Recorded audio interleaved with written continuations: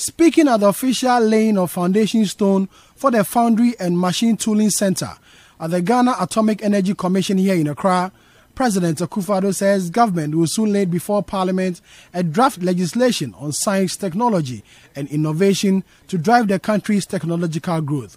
Nana Akufo-Addo says the Foundry and Machine Tooling Center will help produce implements, machines and machine parts needed in industries. Finally, this strategy will only be sustainable when we're able to back it by legislation and ensure that there's continuity from one administration to the next. Legislation is being drafted for an STI bill based on the National Science, Technology and Innovation Policy Framework.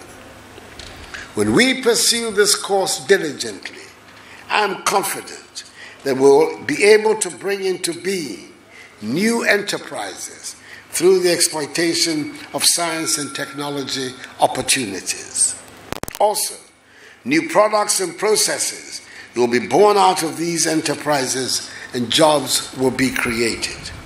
That is when we will appreciate the contribution of science and technology to our nation's GDP.